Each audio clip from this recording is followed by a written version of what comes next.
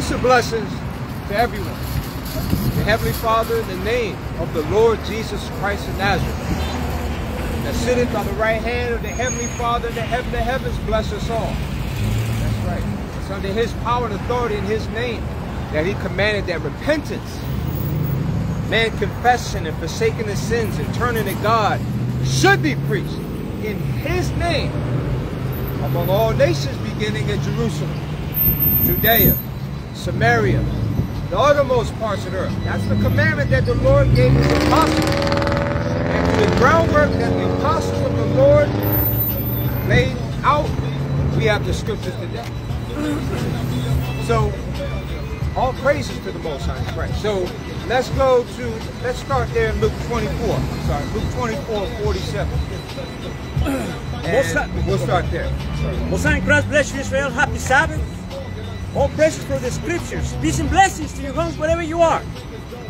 Luke 24:47. Luke 24, verse 47. And that repentance and remissions of sins should be preached in His name among all nations, beginning at Jerusalem. All right, so what we're reading here is a commandment of the Lord Jesus Christ, the Son of God, that now sitteth at the right hand of God. We're reading the commandment that He gave unto His disciples. After His resurrection from the dead, He appeared to His disciples for 40 days, and He had given them commandments. And He spake to them of the things pertaining to the kingdom of God.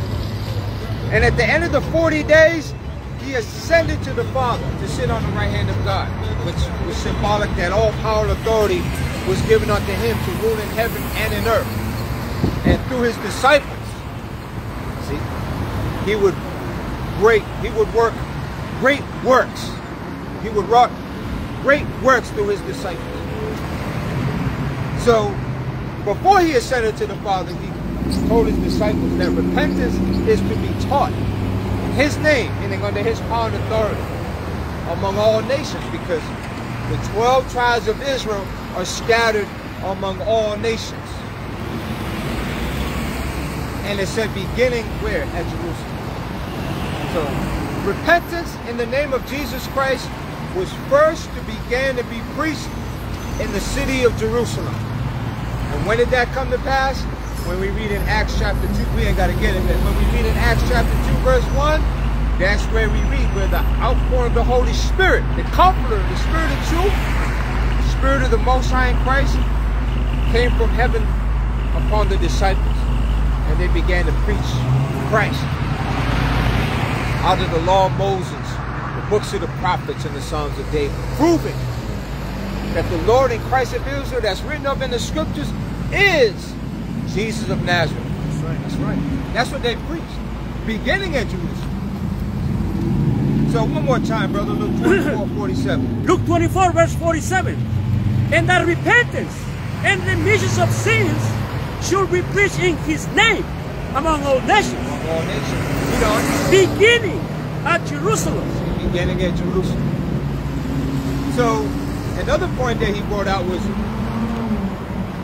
not only repentance, that how we're to turn from sin and serve God, but he also brought out the aspect of remission of sins.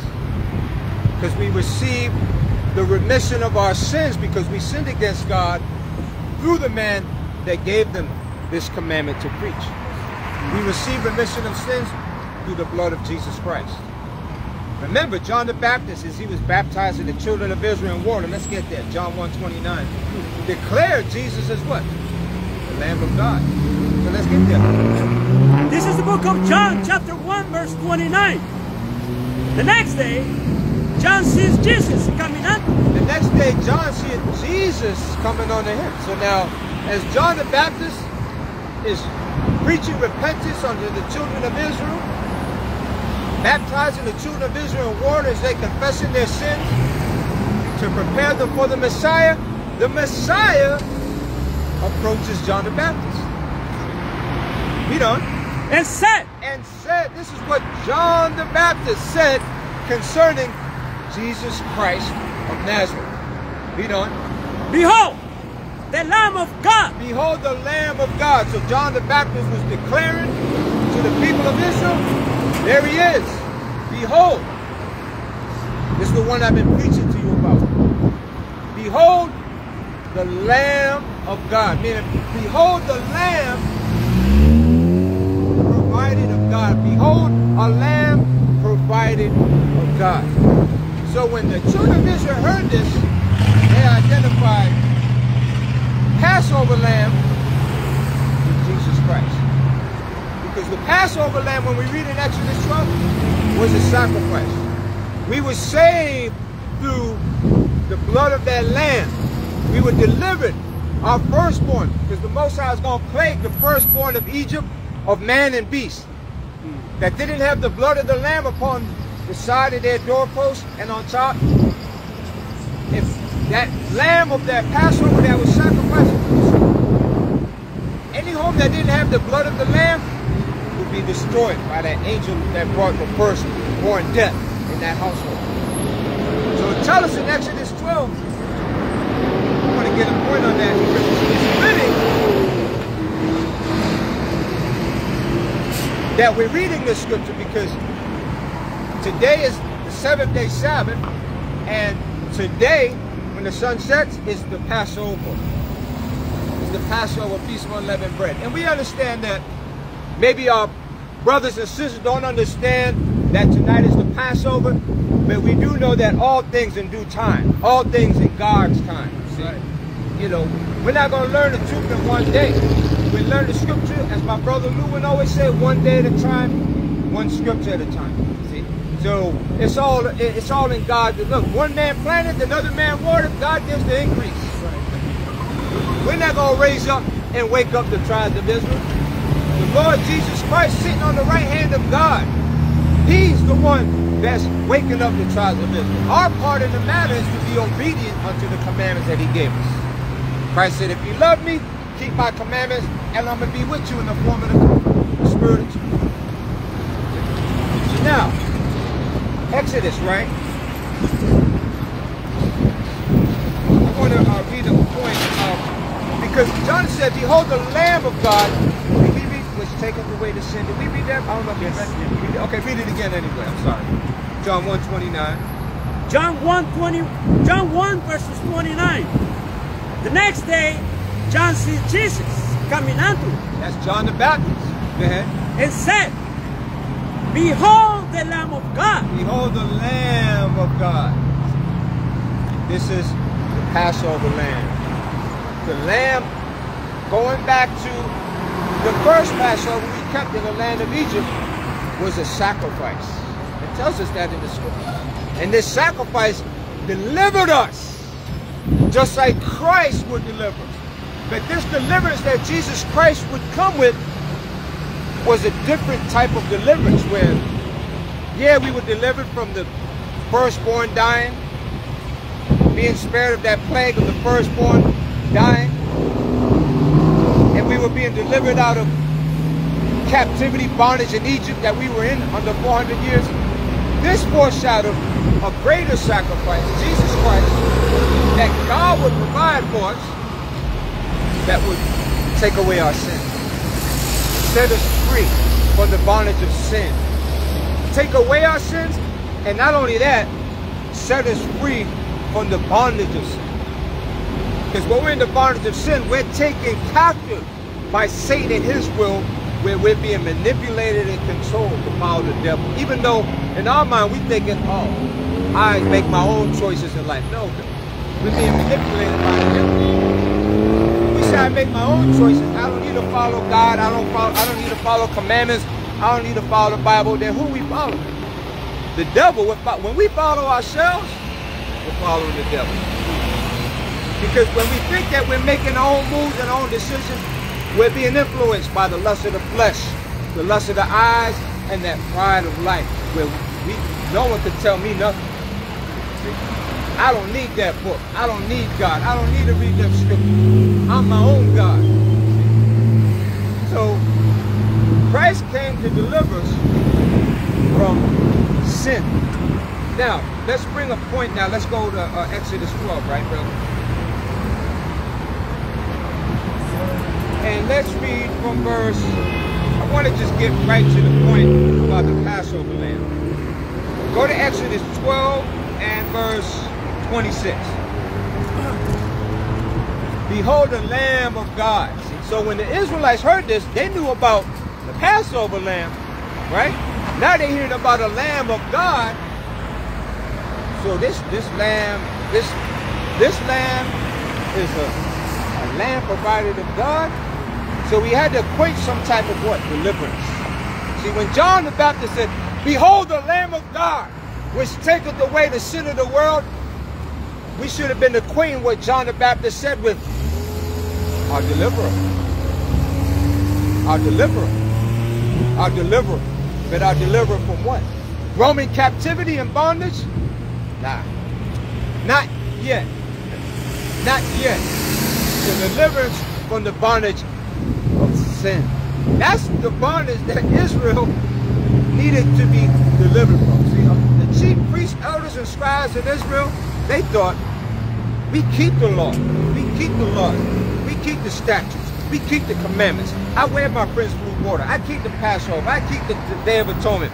I give tithes of everything that the Lord blesses me with. So Israel, a lot of our people, we thought that we didn't need a deliverer. Once the Son of David, the Messiah, the Christ of Israel come, he gonna deliver us from the hands of whatever nation that we under. At that time, when John was speaking to Romans, and when he come, he gonna deliver us from our enemies, destroy our enemies, and we gonna rule. And Christ came with God's program, not man's. And he said, unless a man be born again, he shall not see the kingdom of God. So that blew a lot of people away when he said those words to Nicodemus, because them words ain't just for Nicodemus, they for what? All this. All this. We must all be born again. So this is above and beyond knowing that we Israelites. I wear my Prince Blue water, I keep the law, statutes, commandments. Even on our best day, our righteousness is as filthy rags. Okay, so we have to understand that this Passover lamb that John the Baptist was preaching was going to be a deliverer. There's a Passover lamb that was killed in Egypt when we were in the land of Egypt during the time of Moses in bondage under the Egyptians. Keeping that Passover that night, that delivered us from bondage. But the Lamb of God is a greater Passover. In the sense that what? This Passover lamb will deliver us and give us remission of sins. Through what? By him sacrificing an animal or a goat or a lamb on our behalf? No, himself. That's right. So, Lord willing, we're going to get some of these points. So, Exodus chapter 12, verse 27. I'm sorry, 6. Exodus 12, verse 26. And it shall come to pass, when your children shall say unto you, what mean you by this service? So Moses was teaching the children of Israel, the household, the heads of the household. And it shall come to pass, when your children shall say unto you, what mean you by this service? So what service was Moses speaking about? When you go back to the beginning of the chapter, it's talking about keeping the Passover. How we had to take a lamb of the first year, it had to be without blemish. We took it on the 10th day, fed it, washed over it, and on the 14th day, we killed it.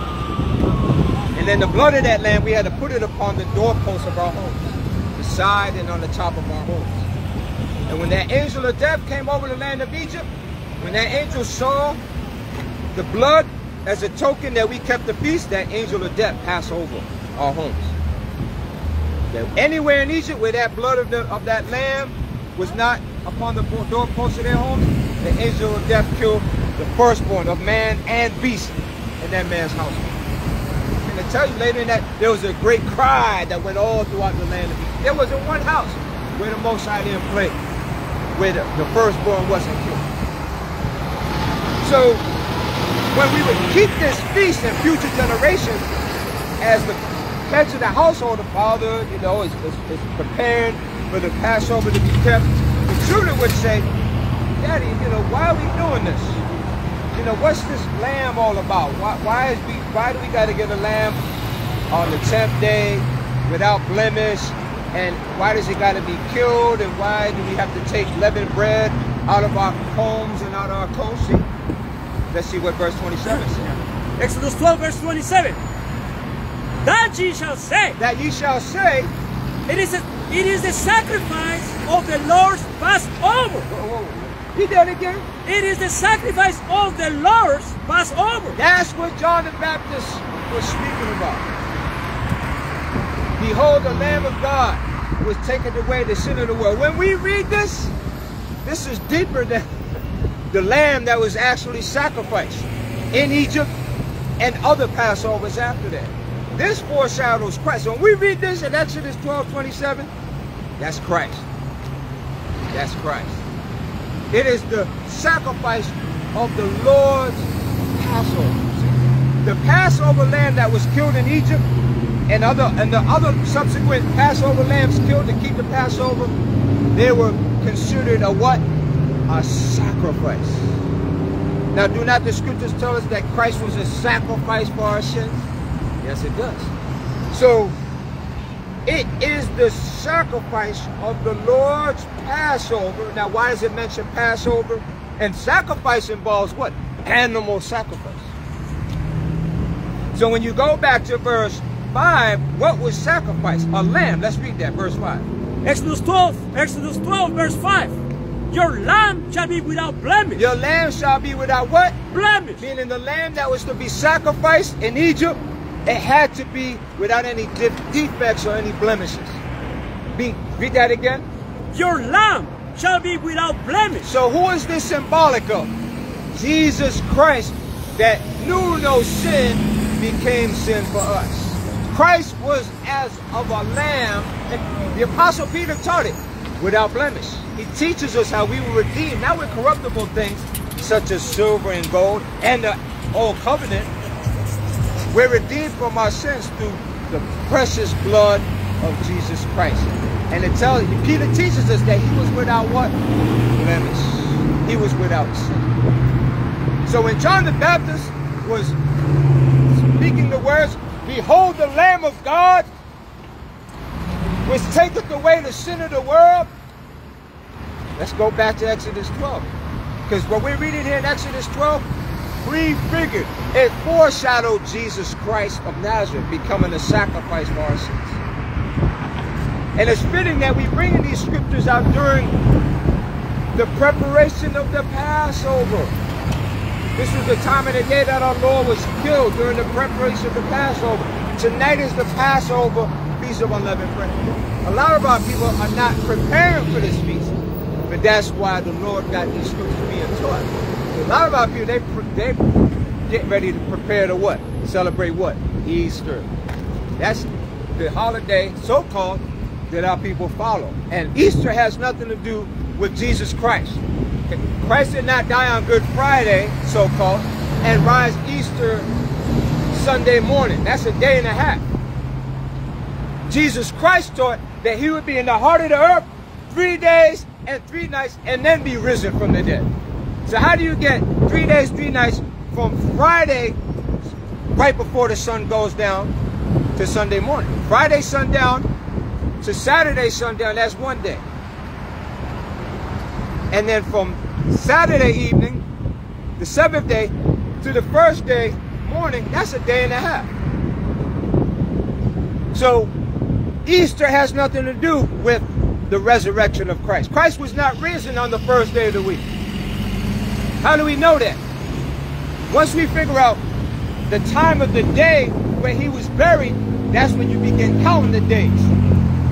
So when we read in the scriptures, in the book of Luke and Mark, it tells us that even was coming. The sun was getting ready to set. Joseph of Arimathea begged for the body of the Lord to be taken down from the cross, to have him buried. So he was buried before the going down of the sun. So if it's Sunday morning early, And the sisters came to the burial place of Christ.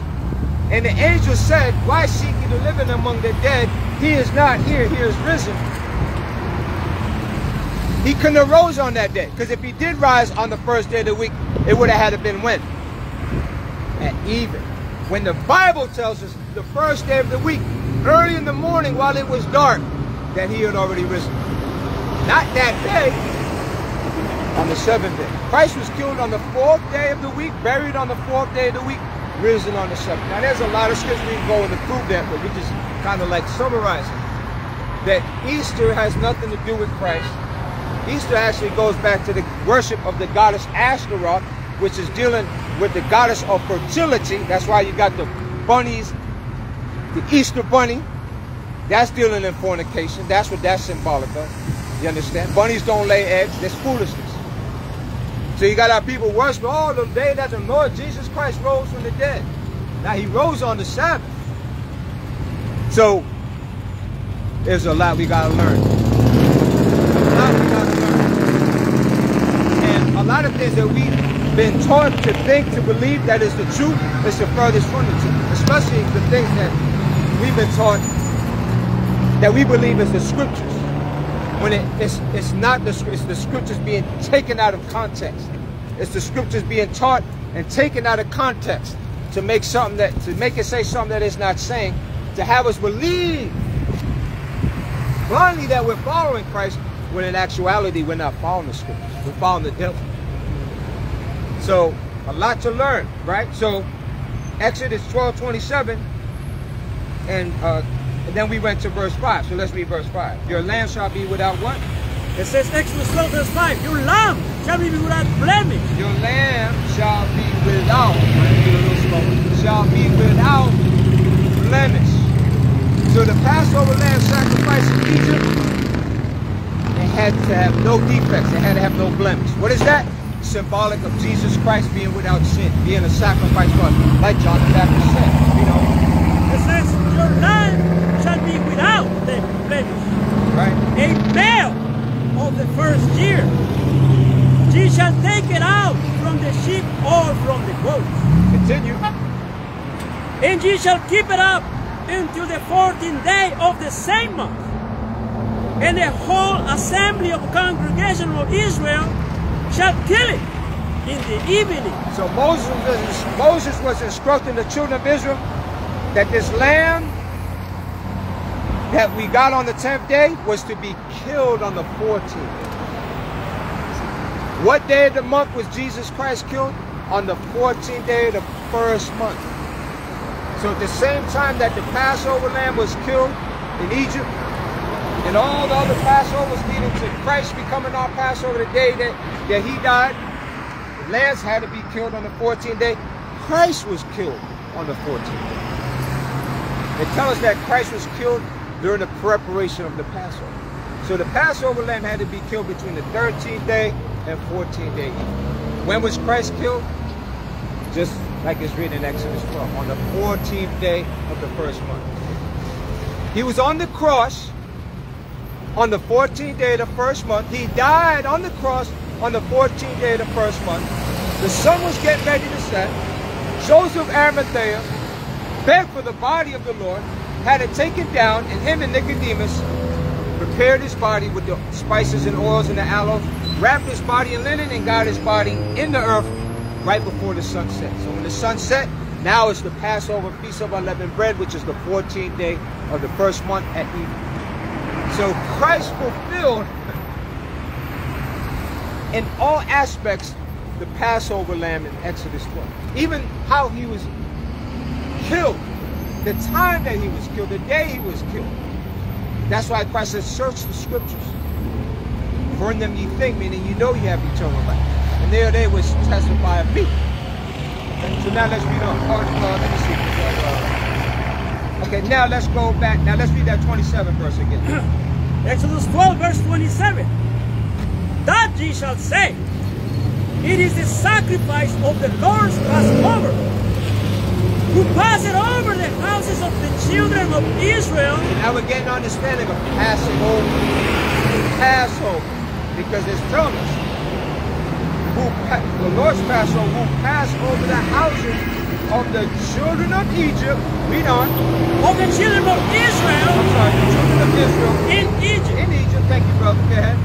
When he smote the Egyptians and delivered our houses. And what? And delivered our houses. And what? Delivered our houses. Is that Jesus Christ our Savior and our deliverer? So we're seeing where this Passover lamb that was kept in Egypt foreshadowed who? The one who, John the Baptist, that went before God in the spirit and power of Elijah, right? What did John say? He called him Jesus the Lamb of God. So this foreshadowed Christ. So we read Christ all throughout the law and the prophets, even in depth here in Exodus 12. When he smote the Egyptians and delivered our houses. Why? Because the blood of the Lamb, just like the blood of the Lamb of God, delivers us. Read on, brother. And it says, and the people bow their head and worship. All praises. All praises. So now, go to 1 Peter chapter 1. You done with that? Yes, sir. 1 Peter chapter 1. And let's read verse 18, brother. 1 Peter chapter 1, verse 18. For as much as ye know that ye were not redeemed with corruptible things. See, we were not redeemed. We were not delivered with such corruptible things as what? As silver and gold. Right, so this redemption of the bondage that we were under, we were not redeemed with silver and gold. Back in ancient time, let's say, it could have been one of your servants. I mean, it could have been a fellow Israelite, and he was in bondage, a servant to another man. That man could be bought out of that slavery. This servitude of sin, money couldn't deliver us. Money can't deliver us from sin. Money can't deliver us from lusting that leads to adultery or fornication. Money doesn't deliver us from anger that leads to murder. So we were not redeemed with such corruptible things as silver and gold. Read on. From your very conversation received by tradition from your father. Right, so what is Peter going into? The Levitical priesthood and the ordinances tied to it, animal sacrifice for atonement of sins, and never purge our conscience from dead works. You know why? Because we would just have animal sacrifice for our sins. And then we would what? We would continue in sin. We would never change. So those sacrifices of animals, lambs, and goats, they never purged our conscience from dead works, right? I want to hold that point, right, brother? Hold that verse and go to Hebrews chapter 9.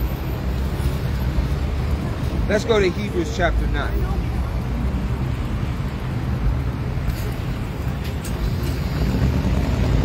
Take your time. Hebrews 9 and verse 14.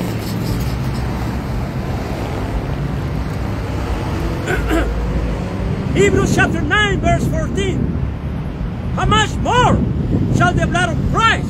So when it says how much more, meaning under the old covenant, the Most High allowed animal sacrifice for atonement of sins. And it fulfilled its part until the Lamb of God would come, right? So how much more, meaning how much greater is Christ than the old covenant and the animal sacrifice to it? See, read it from the top again.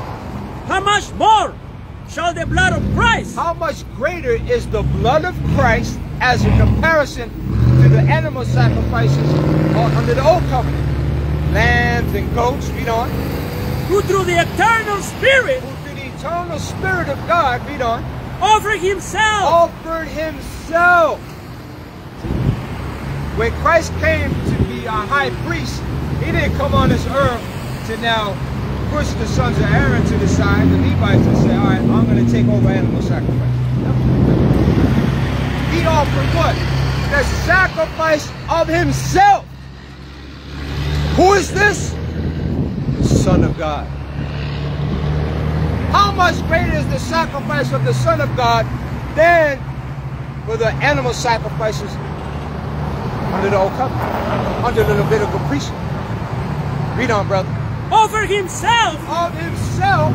Read on. Without spot. Without what? Spot. Didn't Exodus 12 say that the lamb had to be without blot, without blemish? Right, thank you, brother. Meaning without spot. Meaning without sin. Jesus Christ, that is. Read on. Offer himself without spot to God. To God, see? So Christ became our high priest. I'm going to offer myself to be a sacrifice for your people, Lord, for my people. And he was without what? Spot. Christ knew no sin. Read on. Purge your conscience from dead works. So the blood of Christ, knowing that Jesus Christ, the Son of God, came on this earth and spilled his blood for our sins. He was nailed to a cross. The Son of God was nailed to a cross for 6 hours. And he suffered on that cross. He bared our sins. He bared our iniquities on that cross that he was nailed to. He died for our sins. Read on, brother. Purge your conscience from dead works. So the blood of Christ, knowing that the Son of God came on this earth to die for my sins, whoa. That'll motivate, that'll inspire a man to know that God provided a lamb for us to die for our sins. A man that fears God truly will be like, wow, I gotta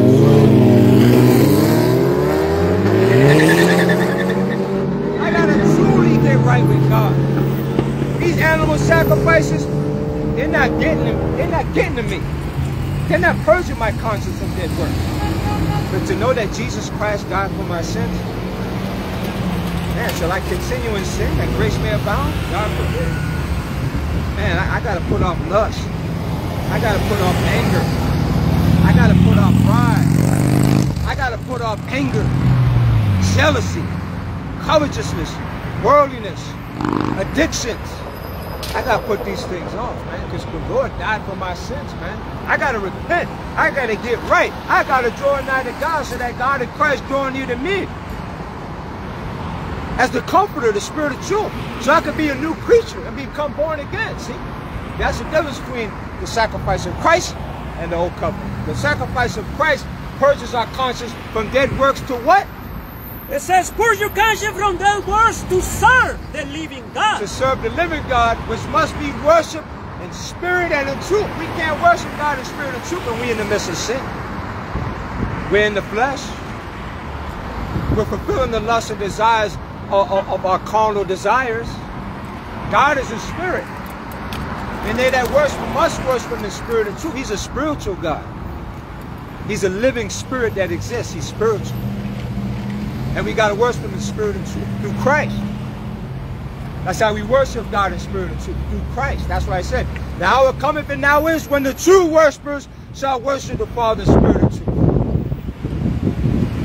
For the Father seeketh us to worship him. Jesus Christ taught that the Heavenly Father desires us to worship him in the spiritual way and in truth, meaning according to the scriptures, according to Christ. Not according to how we feel we should serve God in the thoughts of our own mind, because that's how we got religion. We got to follow the Most High according to these scriptures. And we got to be spiritual, because God is spiritual. We can't be carnal. God is not carnal. So, that was it on that verse there, brother. Go to 2 Corinthians 5. From there, brother. 2 Corinthians chapter 5.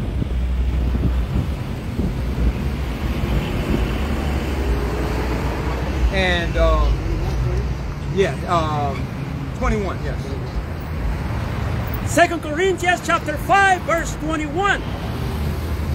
For he had made him to be sin for us. Wait a minute. For he, meaning God, had made him, Jesus Christ, to be what for us? To be sin for us. Now do we understand what John the Baptist meant by Behold the Lamb of God.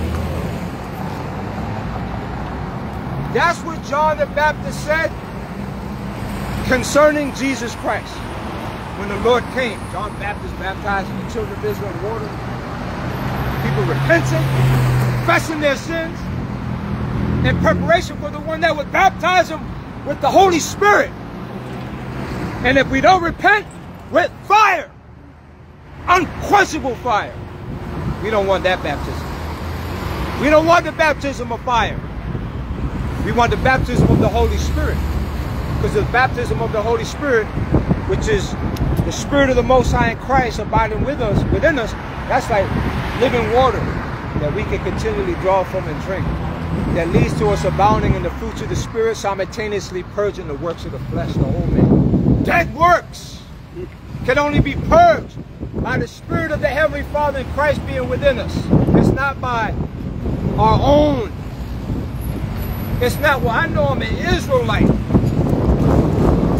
And here's the law, statutes, commandments, I'm going to keep them. We're in the same boat as you. You got to repent.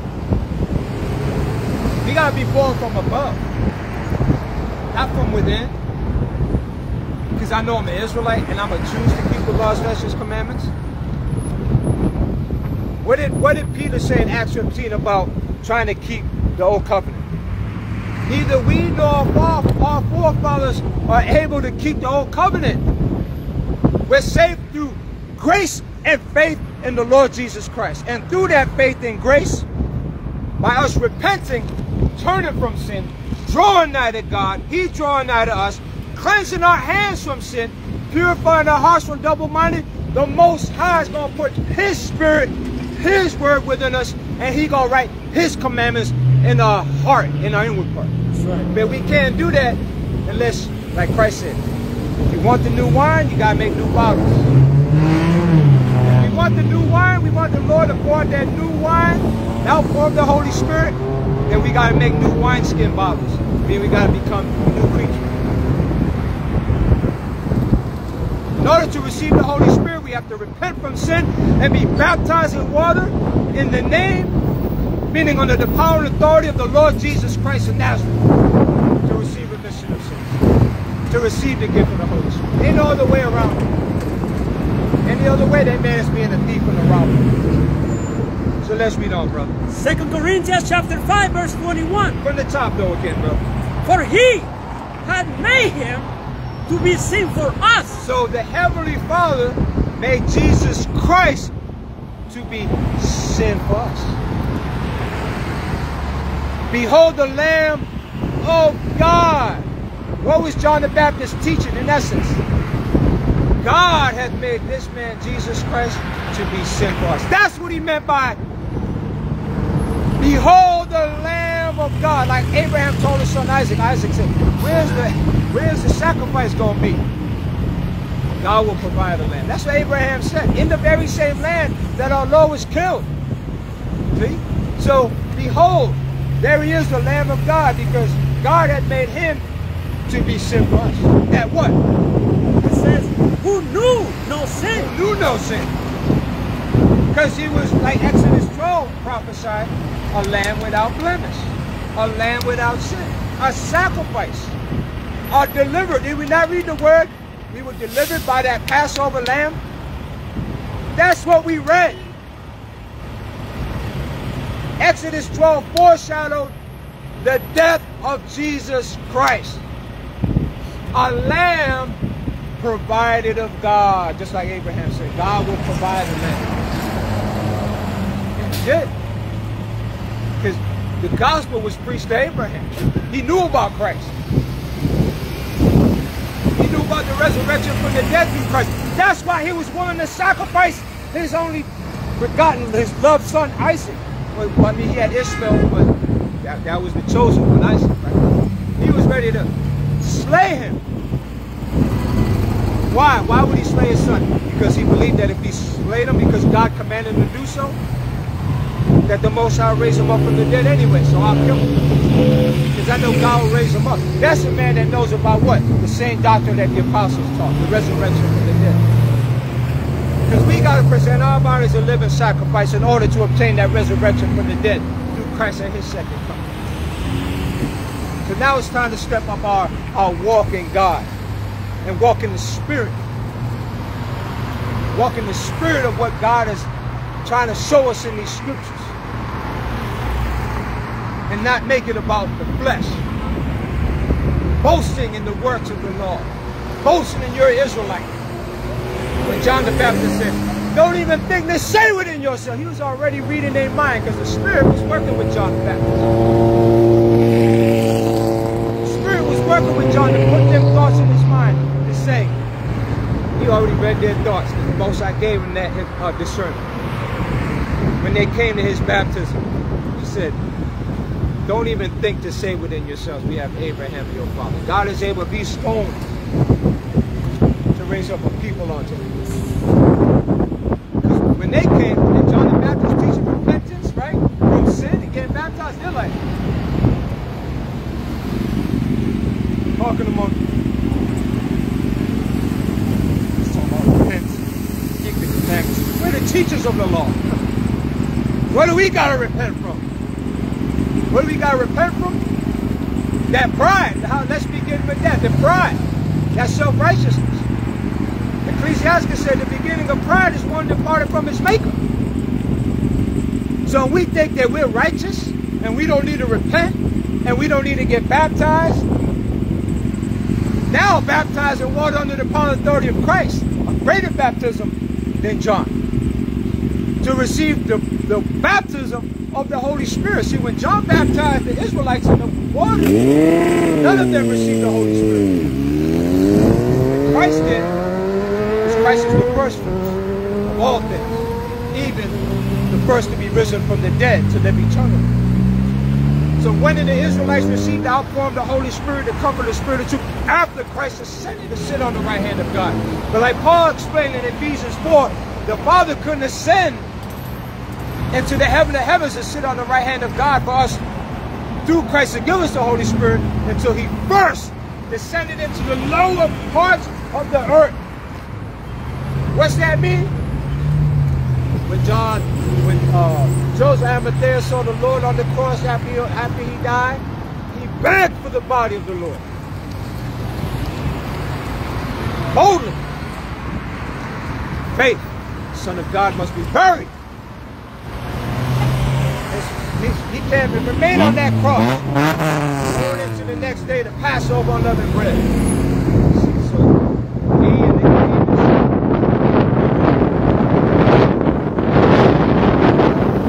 ascension of Christ, he had to descend first into the lower parts of the earth to be risen and then ascend to the waters.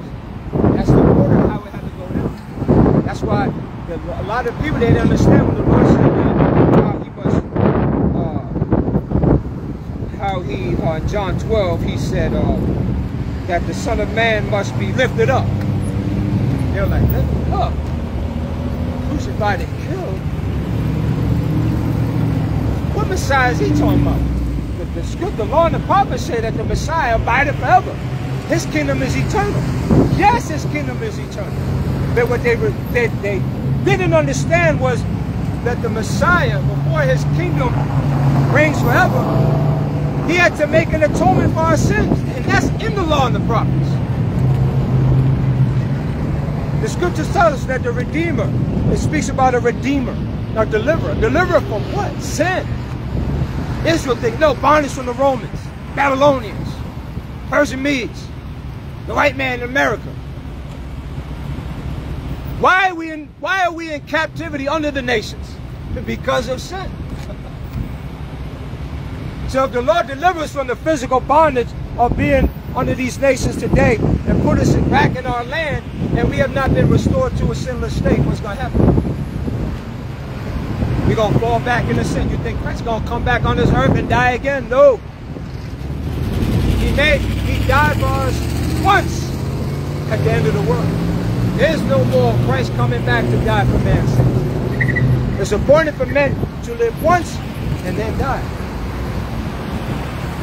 And then when he comes back, he's not coming back to die on the cross and save men from sin. He's coming back to deliver those that repent.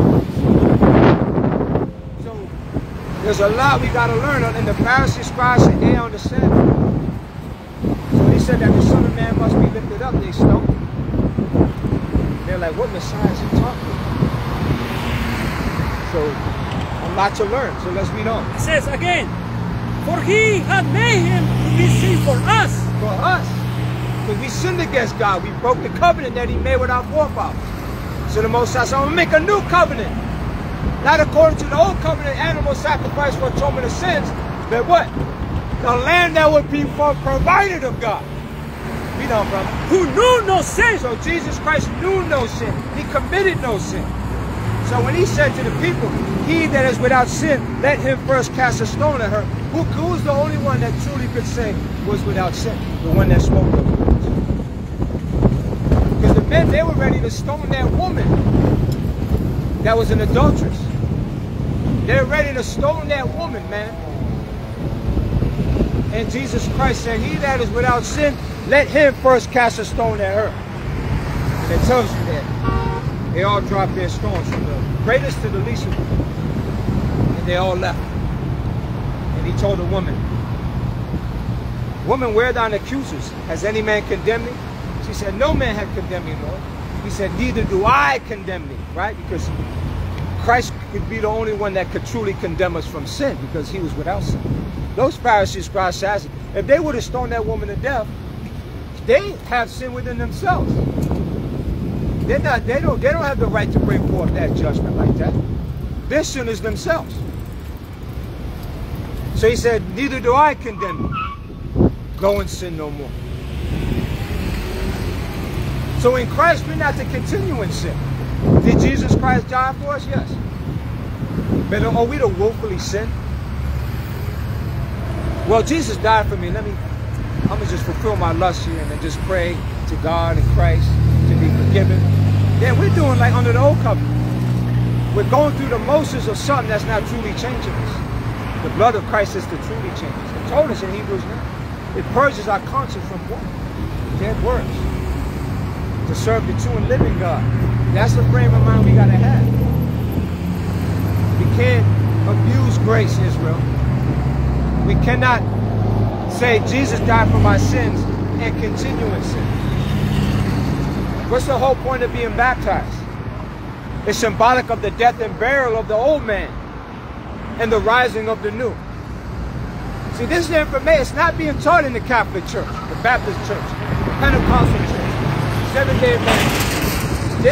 They're not bringing forth the understanding of what Christ dying for us truly means. Even the serpent in the wilderness that was lifted up. When we saw the serpent upon the brass pole, and we looked upon it and repented from our heart, from our sins, when we looked upon the serpent upon that brass pole, that was to keep us in remembrance of God's commandments. So how much more should the blood of Christ keep us in the remembrance of God's commandments? Because that's what Christ came to die for, sin. What is his name? Jesus. What did the angel tell Joseph? Thou shalt call his name Jesus, and he shall what? Save his people from their what? Sins. What is sin? Murder, adultery, fornication, idolatry, breaking the Sabbath, covetousness, bearing false witness, slander, dishonoring father and mother, serving other gods, going against the dietary laws. We did these things as a people. We broke these commandments. Christ came to die for us. Because those animal sacrifices wasn't purging our conscience from sin, dead works, to serve the living God. But we know that the Son of God died for my sins. God provided a lamb for me, for my people. And this lamb was not a lamb. It was a lamb without blemish, Jesus Christ. Wow, man. That convicts my heart. That cuts my heart. And then, brother, what shall we do? What do I do? What's the answer? Like Peter said, repent and be baptized. Every one of you. every one of you, in the name of the Lord Jesus Christ, for the remission of sins, through the blood of Christ, that ye may receive the gift of the what? Holy Spirit. So we can't receive the gift of the outpour of the Holy Spirit unless we repent first. We got to repent first. So you got to have that mind to what? Get right with God. How do we get right? We got to turn from sin. How do we turn from sin? Through Christ. He's going to show us. We don't know. It says, who knew no sin, that we might be made the righteousness of God in him. That we may be made the righteousness of God in him, through him. We're made the righteousness of God through being born again through Christ. By living a new life according to the teachings of Christ, we become a new creature. The old covenant sacrifice could never do that. The old covenant sacrifices could never do that to our conscience. But the blood of Christ can. How do we know that? Because when you read, when Peter preached the death, burial of Jesus Christ, the people said they were pricked in their heart. Tell us that. When they heard these things, they were pricked in their heart. So it's showing you that when you see that Jesus Christ died for your sins, that pricks your heart more than a multitude of animal sacrifices. So, 1 Peter 18, yes sir. 1 Peter chapter 1, verse 18. For as much as ye know that ye were not redeemed with corruptible things, as silver and gold, from your vain conversation received by tradition from your fathers. So what was the tradition of our forefathers? The old covenant, animal sacrifice for atonement of sins. It was vain in the sense that it never truly purged our conscience of dead works. It was a schoolmaster to bring us to what? Christ. Now it's all about the sacrifice of Christ. It's not about the old covenant. It's not about the Passover lamb. It's not about the Day of Atonement and the priests sacrificing animals on the Day of Atonement for our sins. These things foreshadow Christ. So we don't know. 1 Peter chapter 1, verse 19. But with the precious blood of Christ. With the precious blood of Christ is how we are redeemed from our sins. So we're redeemed from our sins with the blood of Christ. Not the blood of Moses, but the blood of Christ, the Son of God. He was a man without blemish that God provided for us. Read on. It says, as of a lamb, without blemish and without spot. So we're redeemed with the blood of Christ. That's what John the Baptist meant by it. Behold the Lamb of God, taketh away the sin of the world. He was saying, the Spirit was speaking. Read on, brother. Verse 20, who verily was foreordained before the foundation of the world. So Jesus Christ being sacrificed for our sins was the determinate foreknowledge and counsel of God. Before the heavens and earth were created and mankind was created and man sinned, and the Most High chose a people of Adam to be his people that he would establish his covenant with, God knew that what? We were going to sin. So it was already, like Peter said in Acts 2, it was the determinate counsel and foreknowledge of God that our Lord was to be killed.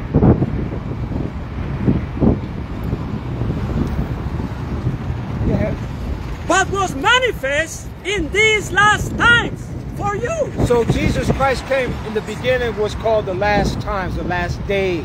Times meaning days. So we're living in the last days. The last days began when Christ came on this earth. And guess what? We're still in the last days. Even though it's the year 2024, it's been well over 2,000 years since the beginning of the last days. And we're still in them. But people say, well, how can this today be the last days? People said that 100 years ago, 200 years ago, 500. Everybody been saying that. They were saying that 2,000 years ago. But what we have to understand is God's frame of time is greater than ours. What's 1,000 years to us is one day to the Lord. So the Most High works in His time. But we're living in the last days. Just because we on this earth, you know, we might not make it to 70, 80, 90, 100. I don't know. Maybe a little above, beyond that. And that's a long life in the estimation of some. But in the time frame of God, what is that? That's this. So we have to understand, like, what Peter's point was 1,000 years to us is only one day of the Lord. We got to be long suffering. We got to be in this for the long haul. Abraham died in the faith, not having received the promises, that having seen them afar off. Later on in the history of the world, he embraced the promises. He was persuaded of the promises. He knew that what? This might not be in my lifetime. I'm going to die in the faith. And he told his sons, when I die, bury me with my wife. Bury me. Because when the Savior comes, I'm going to be risen from the dead to be heirs of the kingdom of God with my wife and you and all my people. See, that's the frame. We got to hold it down like Abraham. A lot of Israelite doctrines, hold them, Lord. I mean, when I first started to learn, you know, I was Israel and scriptures, you know, brothers saying, yeah, 1995. You had certain brothers at the church say, yeah, 1995. I don't see this kingdom going by past 1995. It was taught Christ coming before the year 2000. That was like the definite cutoff point. Christ is coming by the year 2000. And you had some brothers say, no, I see by 1995. That was like 1990 when that was said. And where we at, 2024. And these guys still preaching. They ain't repenting. We gotta repent and humble ourselves. Because now we in the truth. We think to be the truth. Now God gotta come in our life. Yeah, we were living our life in sin, right? We're repenting from sin. It should be an abomination to us. But now, so I had enough of this kingdom. Well, you know what? Because we had enough, the Most High gonna hasten it for us. He gonna hasten it for the elect's sake. Then because it's His will. His time frame. The disciples thought, because the Lord promised them that in just a few days they will receive the outpouring of the Holy Spirit. When they actually came together, they said, no, but now at this time restore again the kingdom of Israel. Because what did they try to outpour the Holy Spirit? The kingdom. The word of the Lord said, it is not for you to know the times or the seasons which the Father has put in His own power to restore again the kingdom. So they thought they were going to receive the kingdom in their lifetime. The Lord already told them in the regeneration, that's when you're going to get it, the resurrection. You're going to sit upon 12 thrones, judges in Israel. That's when you're going to have your reward in the kingdom to come. That He already told them. In the regeneration ain't came back yet. We're not in the regeneration. The Lord ain't sitting in the throne of His glory, ruling over the tribes of Israel, nations in captivity, a righteous kingdom. We're not there yet. So the regeneration is not taken. That's a false doctrine that these Israelites be teaching us. And they don't even teach the regeneration like the Lord taught it, the resurrection. The Most High restoring again the kingdom of Israel, the resurrection. They teach a double doctrine of reincarnation. Because they're portraying themselves falsely as the prophets of the past reincarnated. That's why they come out with these demonic titles. The prophets are back. What do you mean, back from what? Because they got a doctrine of reincarnation. So we got to repent, Israel, and learn the resurrection. But that's what Abraham died in the faith. Not coming on this earth again every third and fourth generation, man. Jacob said, my days have been few and evil. You think he want to go through this over and over, reincarnated 100, 200 times? Paul said, man, there's a part of me that I just want to die, man, and go to sleep and wait for the Lord to wake me up to be in the kingdom. But now the Lord got me alive to preach His word. The hope of our fathers was never to die and then be reincarnated every third and fourth generation. The hope of our fathers was to be risen from the dead, to be made immortal, not born into captivity. We've been in this captivity in America, what, 300-400 years? So if you reincarnated every 3 or 4 generations, that means you've been in this captivity 2 or 3 times. Who the hell wanted, who wants to be in that condition? No, we want a kingdom wherein dwelleth righteousness, an everlasting. A kingdom where the love of God, the love of brethren, and peace flourish on earth. A righteous kingdom, immortal, to live forever. To keep the Passover with Christ in the kingdom, with your loved ones, with Abraham. That's what I desire. I want to be able to keep the Passover with Abraham, Isaac, Jacob, Isaiah, Noah, Enoch, Judith, Hadassah, Esther, right? Mary Magdalene. I want to be able to have time with them. And the ones that endured God's will and with me. Like Joshua and Caleb, when they made it to the promised land, they got like a little slice of what it is to endure in God. They were in Egypt, in captivity together as brothers. They endured the captivity in Egypt. They endured the 40 years in Egypt. I mean, the captivity in Egypt, the 40 years in the wilderness, and actually got to rest in the promised land.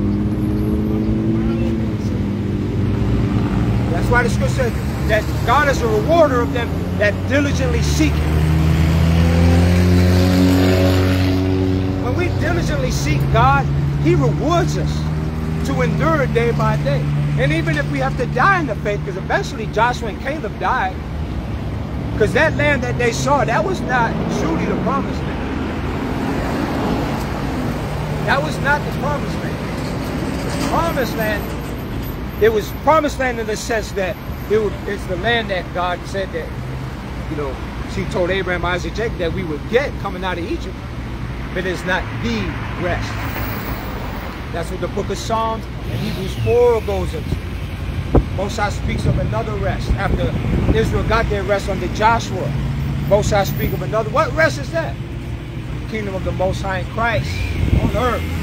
That's the rest we see. So then, labor. Labor in the Lord. Let us labor to enter into that rest. All right, brother. So where we at now, brother? John 1 so we went there, John 1, and then we read Exodus 12, right? Exodus 12, let me see if we were finished with that. Yeah, we were finished with that, Exodus 12. We read John 1, Luke 24, that's where we started.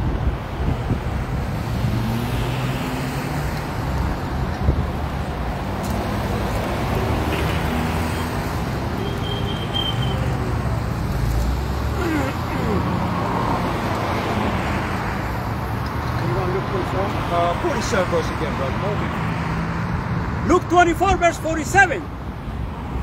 And that repentance and remissions of sins should be preached in His name. So why should repentance or remissions of sins be preached under the power and authority of Jesus Christ? Because He's the Lamb of God. At this point, He already made the sacrifice. The Lord was already crucified and killed. He was killed during the preparation of the Passover. Tell us that.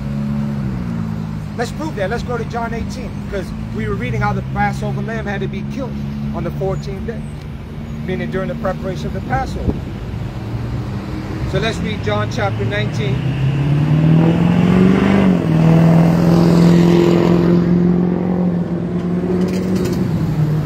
And verse 30. John 18 verse 30. They answered and said unto him. I'm sorry, 1930. 1930. Yeah, John 19. John 19 verse 30. When Jesus therefore had received the vinegar, He said, it is finished. Finished, meaning that His hour finally came and now it's accomplished. Christ bearing the sins of our people, just like Isaiah spoke about in Isaiah 53. It's come to pass. You know, it is finished. And He bowed His head and gave up the ghost. So He bowed His head on that cross that He was nailed to and gave up the spirit. That's what it meant by ghost, the spirit. So at this point, the Lord is already dead. All right, let's read on. Verse 31. The Jews therefore, because was their preparation. The Jews therefore, because what? Because it was the preparation. Because it was the preparation. So the Jews therefore, because it was the preparation. So what were they preparing for? Let's read on. It says that the bodies should not remain upon the cross on the Sabbath day. That the bodies should not remain upon the cross on the Sabbath day. So when Christ was killed and gave up the spirit, it was not right for him to remain on that cross going into the next day, because that's against the law, but also because what?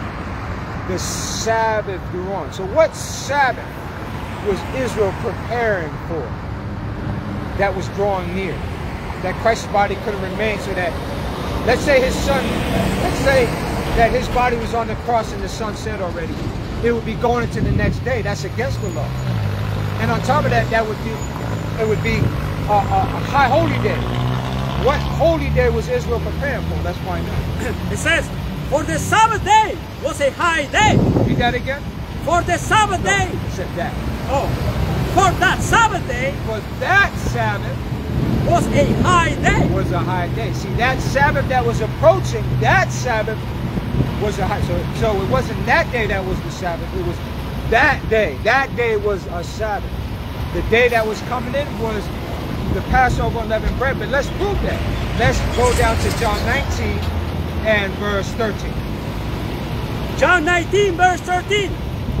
When Pilate therefore heard that saying, he brought Jesus forth and sat down in the judgment seat in a place that is called the pavement, but in the Hebrew, Gabbatha.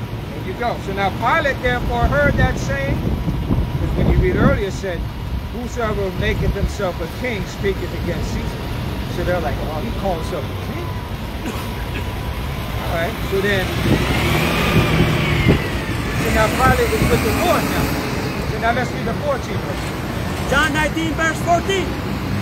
And it was the preparation of the Passover. And it was the preparation of the what? Passover. So when was Christ killed? During the preparation of the what? Passover. Just like we read where in Exodus 12. How the lamb had to be killed on the 14th day. Because on the 14th day, the first one that even is the Lord's Passover. Let's prove that. Hold that. Go to Leviticus chapter 23. And verse 4. So we understand a lot of our people, they might not be aware and have knowledge of these scriptures. But that's all right, because what does that mean? That God is merciful. When we don't know something that's vital to our salvation, and that information is being given to us, that's mercy of God. So call you upon the Lord while he is near. Call upon him while he is near. Let the wicked man forsake his way and the unrighteous man his thoughts. Now, today is the day to repent. Every one of you. The Lord has commanded that repentance should be preached in his name among all nations. Beginning at Jerusalem, Judea, Samaria, the uttermost parts of the earth. So, yes, sir. Leviticus 23 verse 4.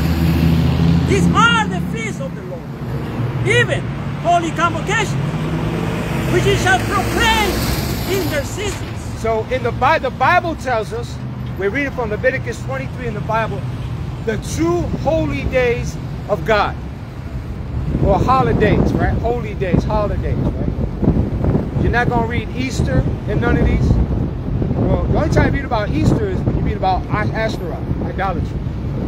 But the celebration of Christ being risen on the first day of the week, that is nowhere in the Bible. Nowhere in the Bible did it say he rose on the first day of the week, and nowhere did it say they celebrated that. So when we're celebrating the first day of the week, we're saying he rose on the first day of the week, and it's not in the Bible, then we have to consider and discern what Christ said. Am I worshiping God in vain? Am I fearing and worshiping God according to traditions of men?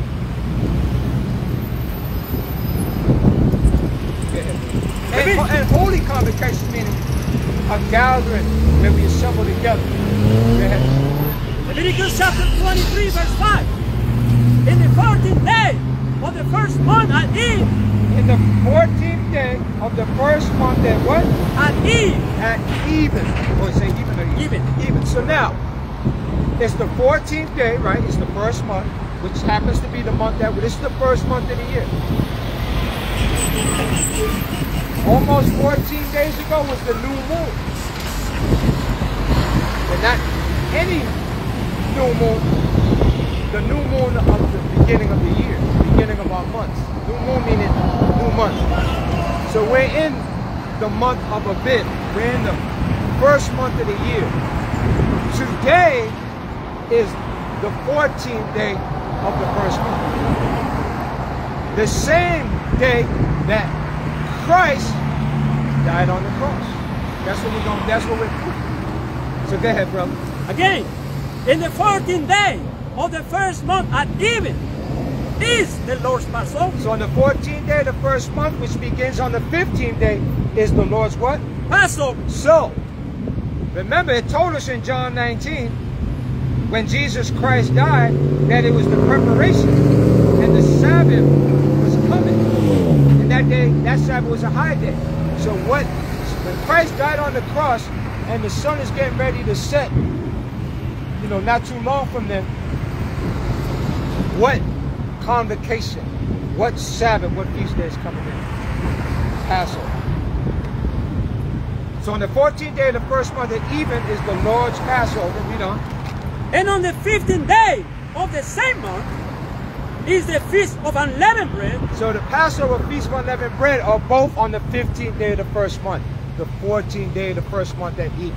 So when it's the 14th day, as we're in now, or the first month, when the sun sets today, that begins the 15th day.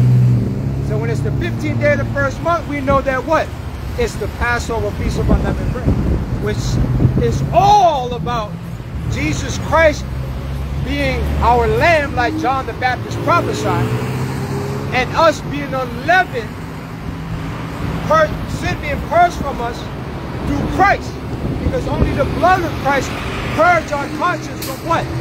Dead works to serve the living God. That's why Paul said in 1 Corinthians 5 that through Christ becoming our lamb, we're to be what? Unleavened. We're to be void of leaven. The leaven of what? Malice, wickedness that leads to what? Sin, breaking of God's commandments. Go ahead, brother. It's a feast of unleavened bread unto the Lord. Unto the Lord. Passover unto the Lord. Yeah. 7 days you must eat unleavened bread. So under the old covenant for 7 days, we had to eat unleavened bread, which is symbolic of us being unleavened through the Lamb of God, Jesus Christ. Because remember, the blood of Christ purged our conscience from dead works. What is that? Malice and wickedness. Read on. Verse 7. Leviticus 23, verse 7. In the first day, you shall have a holy... okay, I'm sorry. I cut you off. And the first day, you shall have a what? A holy convocation. All right, so the first day, tonight, of the Passover unleavened bread, is a holy convocation. Our people are welcome. All right?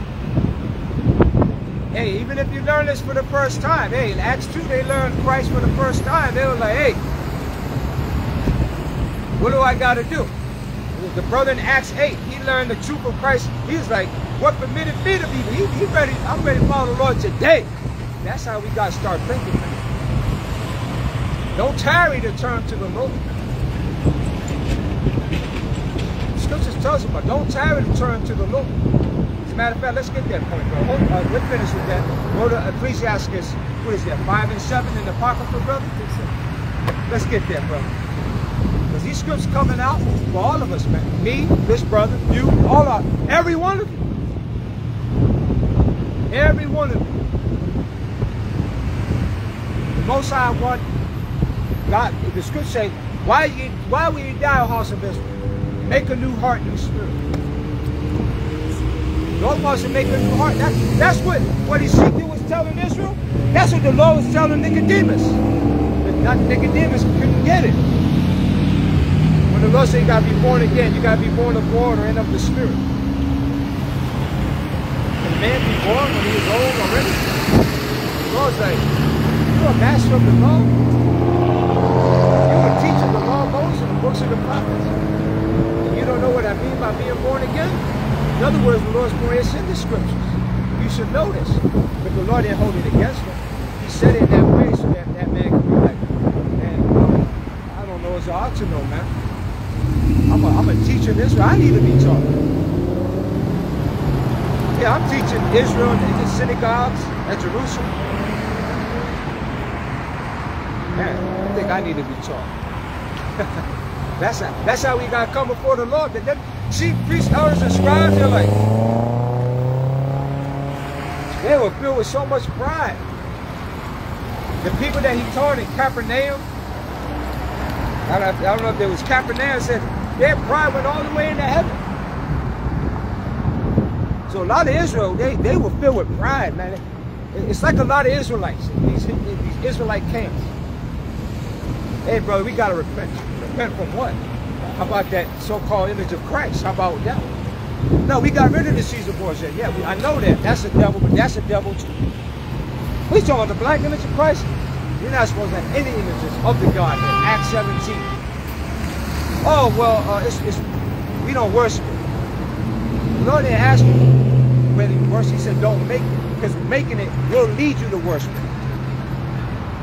Because that's the image you're going to have in your mind when you pray. And that's the image made like the corporeal man. Even telling the Israelites, look, we're supposed to repent and be baptized in water. Repent, baptized in water. For what? Because it's a commandment of Christ. That's what. Just like the Lord's communion. It's a commandment of Christ. It's symbolic of the body and blood of the Lord. What is water baptism symbolic of? The death and burial of the old man and the rising of the new. That's what Paul was explaining in Romans 6. A lot of our people feel with so much pride. Like, I ain't got to repent. Repent from what? I know the scriptures. I know I'm an Israelite. That was the same attitude the chief priests, elders, and scribes of Israel, many of them had towards the Lord. So we got to humble ourselves in that time. And him that thinketh these things take heed lest. Let's read on, brother. 5 and 7, brother. Go ahead. Ecclesiasticus chapter 5, verse 7. Make not tarry to the Lord. What does tarry mean? What does to tarry mean when you putting it off? Don't put it off. Turn it to the Lord. A lot of our people say that. Sometimes they'll hear the scriptures. I remember we was teaching out in Boston, Massachusetts. We heard that a lot back then too. Like we teaching the scripture, hey man, we gotta get right, we gotta repent, keep these commandments. Yeah, I know, man. Yeah, I know, man. I know that Bible's right, and I gotta get myself right, and then I'm gonna learn. I gotta get myself right first, man. You know. So in other words, like I gotta get myself right and then follow the Bible. No, we gotta follow the Bible to get right. So we know we got to get right. We know we got to put out sin, the works of the flesh, right? But don't tarry. Don't wait. Make no tarry to what? Turn to the Lord. That's what John was telling the people. Repent. Repent from your sins. That's what Christ taught the apostles. So when they said repent, that day. Hold that point, right? I just want to make a point.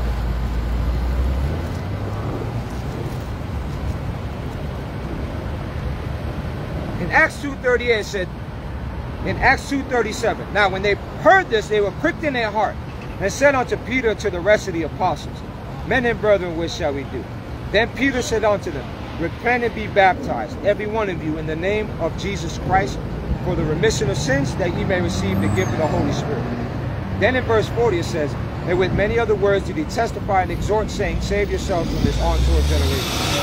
Verse 41, then they that gladly received his word were baptized, and the same day they were added unto him about 3,000 souls. So did they tell Peter, Peter, let me get myself right. I was partaking, crucifying the Lord. Let me gather my thoughts together. Let me get right. I'll be back. When are y'all going to be back? Y'all going to be out here next Sabbath, brother? All right, peace and blessing, brother. You know, when they're like, hey, Peter, you coming back next week? Y'all baptizing next week? It didn't say that. It said that same day they repented and got baptized. Our life is like a vapor of smoke that appeared for a little while and then vanishes away. So, I'll be off next Sabbath. Y'all gonna be out here next Sabbath? Yeah, man, yeah, I'm gonna check y'all out, man. Wait, where y'all have your Bible study? Yeah, man, yeah. I'm gonna check y'all out, man. Then we walking away, holding the joint. Come on, man. That means we ain't for real. We gotta apply the scriptures. David said in Psalm 119 and 60, I made haste, I delayed not to keep thy commandments. When the Lord told Abraham, you and all the males in your house got to be circumcised, they said that same day, beginning with himself and all the male servants in his house, they got circumcised. That day, Abraham said, oh, I'm going to make my children ready for this. My wife, she's probably going to give me a hard time. Give me like 2 weeks to convince her. Don't worry, Lord, I'll make sure she's all right with it. I said, that day, same day. Abraham was a friend of God. He walked with God. And Most High told Abraham to do so, he did it that day. He didn't put it off. So when we put things off, what does that mean? There's still lust that's within us that we need to fulfill, right? So let me get these sins out of my system, and then I'm going to get right. Well, guess what? In the midst of getting those sins out of your system, we're going to die. Because now we're tempting God. Because now we know better. We don't want to tempt God like that. So read it again from the top. So we in Ecclesiasticus chapter 5 verse 7. Make no tarrying to turn to the Lord. Don't tarry to turn from sin and serve and turn to God. Don't put it off, man. And put not off from day to day. Do not put off turning from sin day after day after, because what? One day becomes another day, it's 1 week, 2 weeks, 3 weeks. And we talking about, yeah, I'm going to get right with the Most High. You know, I'll get there. That's not the scriptures. That's not fearing God. That's not walking with God. That's not faith in God. That's what? Tempting God. And God's power when it is tried, like it said in Wisdom of Solomon 1, reproveth the unwise. Most High shames those that try his power. Tempt the power of the Most High, put to shame. You know? It says, for suddenly shall the wrath of the Lord come forth. Woo. Woo. For suddenly shall the wrath of the Lord come forth while we're in the midst of our sin. Day to day, but talking about we're going to turn to the Lord. For suddenly shall the wrath of the Lord come forth, read on. And in thy security, meaning that false sense of security that you have, that you can put off turning to the Lord and still remain in sin, you in that false sense of security. And in that security, thou shalt what? Thou shalt be destroyed. Thou shalt be what? Destroyed. We're going to be destroyed in that self sense of security that we have. A false sense of security, I should say. Ain't nothing happened to me yet. So yeah, I'm going to turn to the Lord. That's not the scriptures. From there, go to Psalm 119:60, because that's all you want to go. Go ahead, bro. It says, thou shalt be destroyed and perish in the day of vengeance. Thank you, bro. Who's taking the vengeance? God. Why? Because we tempted him. We tried his power. He opened his hand for us to repent. He said, oh, I'm going to get back to you, God. I'm going to get back to you, God. I'm going to get back to you.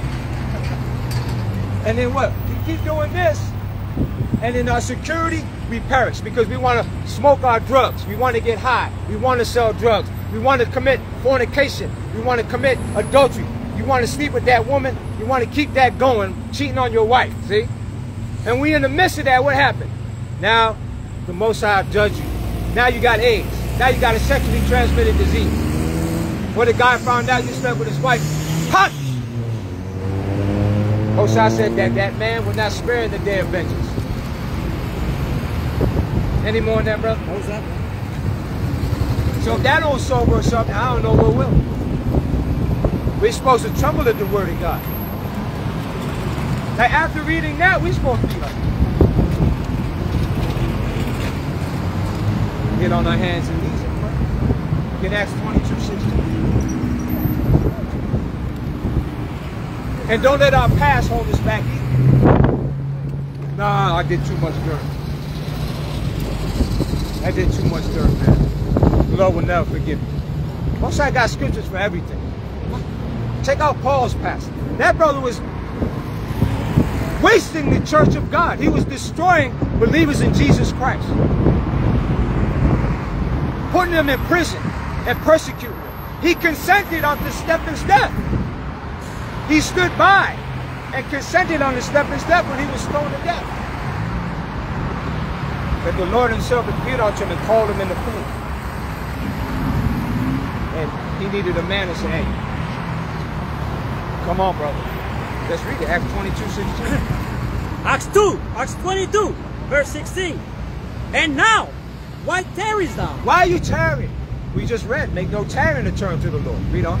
Arise. Arise. Get up, brother. Read on. And be baptized. And get in that water.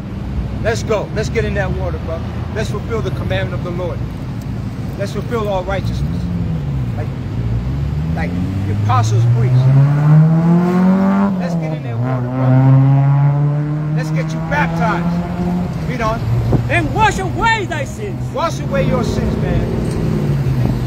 Christ died for you. Get in that water and partake. Do your part in the death, burial, and resurrection of Christ. Get in that water and wash away your sins. Get in there. Now we know it's the blood of Christ that cleanses us from sin. So he's what's his name? What's the brother's name? What's his name? Ananias. Thank you, brother. Ananias' point was, brother, let's get in that water. Let's go through the whole process. Let's get it. Let's get it going. Get ahead, brother. Calling on the name of the Lord. That's what we're supposed to be doing. Calling on the name of the Lord. And the scripture that him that called on the name of the Lord depart from what? Evil. So finally, the brother got in that water, got baptized, came out of that water a new creature. Now, was it the water that changed him per se? Well, it wasn't the water. It's Christ. But he obeyed the commandment that Christ gave in Matthew 28:19. Peter said, to receive the outpouring of the Holy Spirit, you must repent and be baptized. A lot of people, oh, no, you ain't got to get baptized, just repent. Receive the Holy Spirit. All right, even in the case of Cornelius, in his Cornelius and his kinsmen and his friends, they received the outpouring of the Holy Spirit before they got baptized. And Peter still commanded them to be baptized in water. So there's no way around it. There's no, I'm going to go this way, that way. And we got all these scriptures, Psalm 119:6, Ephesians 5:25-26. And then taking scriptures like 1 Corinthians 10 out of context. No matter which way you go, you can't avoid the commandment that Peter through Christ gave them. Repent and be baptized. He's not talking about get baptized by the word. They already believed in Christ out the word.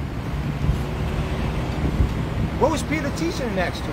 Psalm 16, verse 8-11, Psalm 110, Joel 2, all the scriptures. And when they believed that Jesus Christ was the Lord and Christ of Israel, out of the scriptures, they were pricked in their heart. And said, men and brethren, what shall we do? And Peter said, you got to repent and get baptized. So they both go hand in hand, repented from sin, get baptized in water to receive remission of sins through the blood of Christ, and the gift of the outpouring of the Holy Spirit. They all go hand in hand. So let's read on, brother. I'm sorry. No, that was it on there, right? And they tell you that when Paul got baptized, he came out a new creature. The man was on fire. He couldn't be stopped. No man could gainsay the wisdom that he spoke. He confounded the Jews in the scriptures, proving that Jesus truly indeed is the Lord and Christ of Israel. When at one point he was persecuting those that called on the name of the Lord. So the Most High made a complete turnaround with that brother. But that brother was tarrying. Now we don't go into depth why he was tarrying. But anything that's tarrying us, causing us to tarry to turn to God, that's the devil, man. No matter what it is, don't let it get in the way.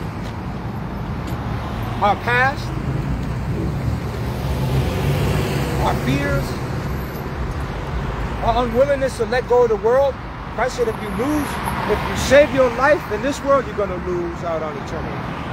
But if you lose your life in this world, for my sake, you're going to gain eternity. Lot's wife didn't understand that. She turned around, became a pillar of salt. And tell us in the wisdom of Solomon that she became a pillar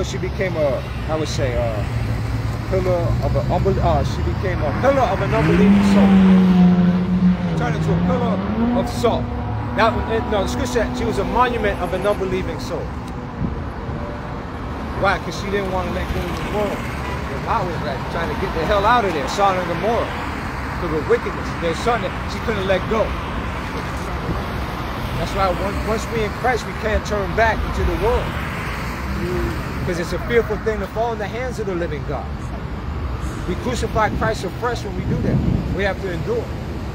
Our faith begins with Christ and is matured and perfected in Christ. Christ is the author and finisher of our faith. We're saved by faith. We're called by faith. We're saved by faith. We understand faith without works is dead. But there are no works unless we truly humble ourselves and repent and are baptized in Christ. There's no scripture that goes against water baptism, Israel. There is none. Any scripture you got that you going to go against water baptism, if we're spiritual enough to discern, we see, oh, that go with water baptism, not against it. Every time we showing brothers the water baptism, yeah, what about this scripture? Oh, so you're saying the word, so say here to get baptized in this scripture saying not to? So the Lord, in Acts 15 it tells us that to disagree the words of the prophets. The scriptures agree.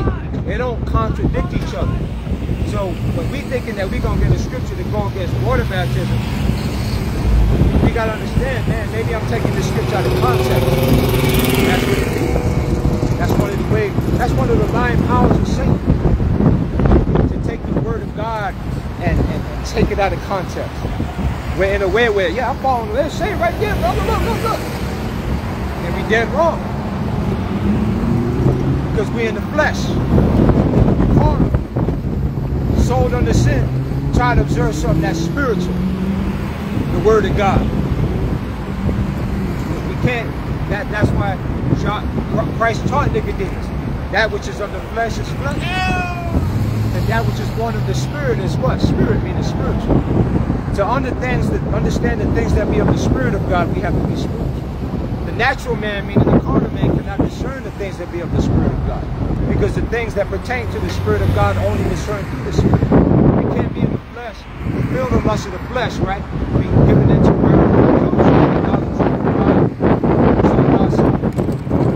and then we understand the Word of God. And we're living it. We're deceiving ourselves. All right, brother. So where we at now? Oh, so we were before we went to. Then we went to. Say, hold that. These guys are right. Because we went actually. Let's go. We're gonna wrap it up, brother. Luke 24, verse 47. And that repentance and remission of sins shall be preached. Why say among all nations? Because the 12 tribes of Israel scattered among all nations. Beginning at Jerusalem. So beginning in the city of Jerusalem, where repentance in the name of Christ began. So the truth did not start in 1969 in Harlem, 125th Street in New York City. That's a lie. Because you got Israelites teaching that lie. Oh yeah, the truth started in 1969, Harlem, 125th, the home of the truth. That's not what the Bible, that's not what Christ said. Go ahead, brother. Verse 48. And ye are witnesses of these things. What were they witnesses of? The sufferings of Christ. Christ, knowing that he was crucified, killed, buried, risen from the dead. They're about to be witnesses of his ascension into heaven. So what they were witnesses of, they were to teach. That's why Peter said, I forgot what book it is, in the book of Acts, he said we can only speak the things that we've seen and heard. We can only speak the things that we've seen and heard of the Lord himself. They say, hey, stop teaching in the Lord's name. We can only speak the things that we've seen and heard with our own eyes and ears. In other words, you can't stop this truth. The Pharisees, they couldn't stop the apostles of the Lord.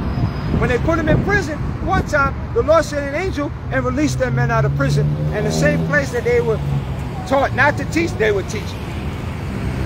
You can't fight against the Lord. The apostles' doctrine was never stopped. And Christ said, Lo, I am with you always, even unto the end of the world. You can kill us, you can't kill the truth. You can kill Peter and the apostles, you can't. And we're not saying that we those men. That's not the point. A lot of those, what are they saying? We're not saying we're the apostles. We're saying is we're trying to walk in the footsteps of those great men. Because they followed Christ. So the apostles' doctrine has already been laid out. In other words, what Christ commanded here in Luke 24, it's already been adhered to. It's already been obedient. They're already obedient to it. In other words, they kept commandments. They kept the commandments of Christ. And you have false leaders in Israel. My men keep my command. They follow commandments. What commandments are who? Corrupt men. Falsely calling themselves bishops, elders, deacons, generals, six-seal generals. Ooh, six-seal. According to who? The vanity of their own minds. These men are legends in their own minds. They truly think that they are the ranks that they gave themselves. These are fake ranks. And the fake ranks they give you is only to manipulate and control you. You're not truly an officer of 10,000. There's not even 10,000 people in your cult, but you're an officer of 10,000. It's fake ranks. Christ said, to be the greatest in the kingdom of heaven, you got to humble yourself like a child. That's the opposite of the doctrine of these Israelites in a lot of these camps. I'm going to say every camp. We don't know every camp. But the ones that's out here teaching in Phoenix, we know they doctrine. And Christ said, beware of the leaven of the Pharisees. It's hypocrisy, stage playing, actors, quoting scripture saying one thing, doing another. That's the leaven of the Pharisees. So let's go. Luke 24, verse 49. And behold, I send the promise of my Father upon you. So what was the promise of the Father that the Lord promised that he would send to his disciples? The Comforter, the Spirit of truth. So you had an offshoot of 125th Street that taught that some guy was the Holy Spirit, the Comforter. That's what they were saying. This guy, he's the Comforter. And you had a whole bunch of Israelites following, like men that followed men that trying to make a name for themselves in the book of Acts 5. And they were all dispersed and came to know. Where's the Israelite group now? They were boasting that this guy's the Comforter. The man ended up in jail and then died. And then, we're not making fun of that or light of that. And then the people, they scattered. But they were boasting. We're the only ones that, and all you that left, ISUPK, y'all not in the truth, y'all a bunch of rebels, and what happened? The Lord had to humble y'all. Lord humbled. Christ said, if you exalt yourself, you're gonna be humble. The greatest in the kingdom of God are those that humble themselves as a child. We have to have the faith and humility of a child to be. We can't come to the Lord with pride. Oh, I already know this, I know the scriptures. We don't know the Bible as we ought to know. We don't know to serve the Lord like we ought to know. Christ said, if you love me, keep my commandments. The first commandment of all is, hear, O Israel, the Lord our God is one Lord. And that's, I love the Lord thy God with all thy heart, with all thy soul, with all thy mind, with all thy strength. And the second is like unto it. Thou shalt love thy neighbor as thyself. Jesus Christ quoted Deuteronomy chapter 6, verses 4 and 5, and Leviticus chapter 19, verse 18. Testament as well. So Christ taught the two great commandments. The two greatest commandments. What's the one greatest commandment? That's in Deuteronomy chapter 6. No, that's in the New Testament in James. No, it's in Deuteronomy 6. It's the new law. Anyone who knows the good he ought to do and doesn't do it sins. That's in James. All right, well, bro, you got a whole area to teach. All right? What's the sin? So now let's keep reading. What's the only sin that you shouldn't do? Luke 24, verse 49. And behold, I send the promise of my Father upon you. So the promise was the outpouring of the Holy Spirit. Right, the outpouring. That was a promise that God made two with in the one. children of Israel. The three Now, let's read on. underneath the But sun. tarry ye in the city of Jerusalem. But they would await and tarry in the city of Jerusalem. We wait. Because that's when the outpouring of the Holy Spirit would first be What's the wait? manifest. Read on. Until ye be endued with power from on high. Because they would not receive the outpouring of the Holy Spirit wait. until Christ ascended to sit on the right hand of God wait. to enter into his glory. So they had to wait till the Holy Spirit wait. descended upon them, and then they would teach. It's a bag. Read on, brother. That's how you wait. Verse 50. Luke 24, verse 50. And he led him out as far as the Bethany. So he led them out as far as the Bethany. Read on. And he lifted up his hands And he lifted up his hands, and blessed them. and he blessed his disciples. Read on. And it came to pass, And it came to pass, Both of them. while he blessed them, when he blessed them, he was parted from them. He was parted from them. he was Split. parted from them. Split. So the Lord ascended to the Father. Right, he Read on. split. And Up and carried down. up into heaven. He was carried North and up south. into heaven. It's the east to west. So the Lord ascended to sit on the right hand of God It's in a the heaven compass. of heavens. It's Read a on. cup. 52. Luke circles. 24, verse 52. And it circles us. And they worship him. And they what? Worship So him. they worship the Lord in spirit and in as truth. the Son of God. Read on. That's right. And return to Jerusalem with great joy. And Where's they Jerusalem? returned to Jerusalem with what? Great joy. Because they Jumping knew joy. the words that he spoke in John 14. Out of delight. I will not leave you comfortless. I will come unto you. That's defeat. So how is Christ to return unto them? In the Undefeated. form of the Comforter, Undefeated. the Spirit of truth. Because the Father, Christ said, the Father and I, he that keepeth my commandments, the Father and I will make our abode with him. Just read it. So now, let's go to Mark 16:19. That's right. Matthew, Mark. The healing is in Luke. Chapter 16. 19. This is the book of Mark, chapter 16, verse 19. So then after, the Lord has spoken unto them. So now remember, when Jesus Christ was crucified, buried, risen from the dead 3 days and 3 nights after his burial, was awoke. he appeared unto his disciples, and he was with them for 40 days. He woke up. So when the Lord was risen from the dead, he was with his disciples. See? So read on, bro. The Holy Spirit He was never dies. received up into heaven So the Lord Jesus Christ was received up. The Holy into Spirit heaven. is Read on. it. and sat on the right hand of God. So he sat on the right hand of God to fulfill In what scripture? righteousness. To fulfill what scripture? In righteousness. In the book of the law and the prophet. Psalm Revelation. 110 verse 1. Revelation. A lot of these so-called Christian churches, they do not teach the law and the prophets. That's right. They teach that the commandments of God are done away What's with. correct? And that's a lie. In Revelation. Because in 1 Corinthians 6 and 9 it says, know ye not that the unrighteous shall not inherit the kingdom of God. walk by And then it faith. goes They into the walk by sin. sight. Murder, adultery, fornication, idolatry.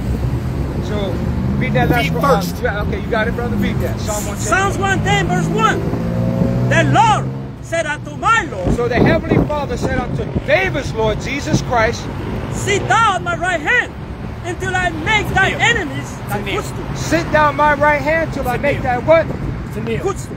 Thy enemies. Right, to kneel. That's right, brother. See, you kneel. So why do you kneel? what God was telling Jesus Christ, Ask the question. Ask. sit here on my right hand until I make your foes your footstool. Sit. So the enemies of Christ will be made his footstool Don't at beat the it up. second coming of Christ. Don't beat it.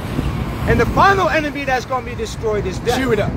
Because death shall be swallowed up in victory. That's right. So Death. the resurrection from the dead Is death. The dead shall be risen to be He's made dead. immortal. That's the final enemy That's that's the going to death. be destroyed. Of death. So till then, Christ is sitting on the right hand of God, and the the dog? world is being ran by the word of his power. The dog is loose. That's why he said in Matthew 28:18, all power is given unto me in heaven and in earth. Therefore, go ye therefore and teach all nations, baptizing them in the name of the Father, Son, and the Holy Spirit. Jesus Christ. And that's what the Lord is commanding here. That's right. 12 and in Mark. So That's read the on, way. brother. Mark 16, verse 20. And they went forth and preached everywhere. So in Everywhere the they book went. of Acts, after they received the outpouring of the Holy Spirit, They went the way. beginning at Jerusalem, Judea, Samaria, and the uttermost parts of the earth, the apostle of the Lord preached the word of God everywhere. How do you went the way? Read on, brother. The Lord working with them The Lord Jesus Christ Ask. is working with them. Read Ask on. why. and confirming their word with Ask with why. signs. And confirming the word with what? Ask why. Signs. And what? Question. Signs following. Asking. What does question. that go with? Go to John 14 and Ask a 12. question. What did it mean by confirming the word To ask. with signs and To wonders? seek. Now and to remember, knock. we just read that Jesus Christ ascended to sit on the right hand of He God. knocks on your heart. Once Christ would ascend to sit on He the right knocks on hand your of heart. God, That's the door. the works that Jesus Christ The did, door. they would do. The And door even is the greater. day. So let's read that. All right, hold on. Stay right there. That's brother. right. John 14. John 14, verse 12. Yes, sir. Verily, verily, I said unto you, Truly, truly, I say unto you, The word. he that believeth on me, he that believeth on me. To believe He on believes in Jesus me, Christ is to believe because I believe in him. that he is the Christ, He is the way. the Son of the The living truth, God, that and he's the the life. Messiah of Israel. He that believeth on me, the works that I do, the works that I do. So what were some of the works that Jesus Christ did? Distracted. He raised the dead. Don't you dare get He distracted. healed the sick. Just listen. He taught the word of God. Speak. Now, the works that I do, read on, shall he do also. shall he do also. That's when you're married. So those that believe in Jesus Christ, remember he was I speaking do. to who? His disciples. I do. So the disciples of the Lord would do the works that Jesus Christ I and do. what? And greater works And Greater. even greater works. Greater, even greater. Read on. On the than earth these shall he as do. it is in That heaven. these shall he do. So what is the Lord telling his In disciples? heaven and he. If you believe that I am the Christ, In Greek. the Son of the living God, It's the ray. the works that I'm doing, you're going to do. It's the ray. And you're even going to do greater works than me. See the Not fourth, separate or aside from me, but because what? the fourth It son. says, because I go unto my Father. Now, what do we read in Mark 16? Christ ascended to sit on the right hand Because of he God. discerns. And then it tells you that when he ascended, they were praising and worshiping the Lord, and they rejoiced. God in spirit and truth. Why? Because they knew that he would return unto them in the form of the Comforter. And by Christ returning unto his disciples in the Spirit. form of the Comforter, the same works that Jesus Christ did, truth. they would do also. It's But the greater sign. works. Not separate or aside No, from Jesus it's the Christ, sign. but through Jesus Right, Christ. all through together. To prove that All God four. and Christ was with See, those men. to be for, So all praises to be for. to that. Well, we got 5 minutes. To We'll be get or not picked to up. be. So let's get that in John 14 and verse 12. Why 14, I mean, 12? the 15 verse now. 15 verse. Okay. John 14, verse 15. If you love me, keep my commandments. So the Lord was teaching his disciples, if you truly love me, you have to guard with your life the commandments that I have given you. Don't right. cast them to the side. Don't let Satan snatch out of your heart. Don't he do it? That has been sown in your Who heart. is Judas? So when Christ taught the word of God to the, to his disciples, All of them. they were not to let Satan take that word out of you. Judas. Even the Lord is prayed for Judah. Peter. He said, look, Satan is desired to sift you as the wheat, but I have what I prayed for you. Judas is And when our Jerusalem. converted, strengthen our brethren.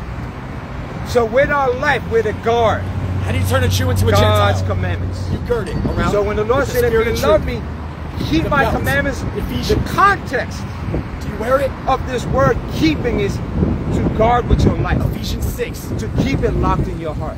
Don't let Satan snatch it out. Right. Ephesians 6. Go ahead, brother. The breastplate of Verse righteousness. 16. And I will pray the Father, And I'm going to pray to the Heavenly Father. Praise read him. on, and he His shall holy give name. you another comforter. and he shall give you another comforter. is the it? Father's going to give you another Who's the comforter. comforter? Because the comforter to begin with that was among them was Jesus Christ Right, in the the flesh. teacher.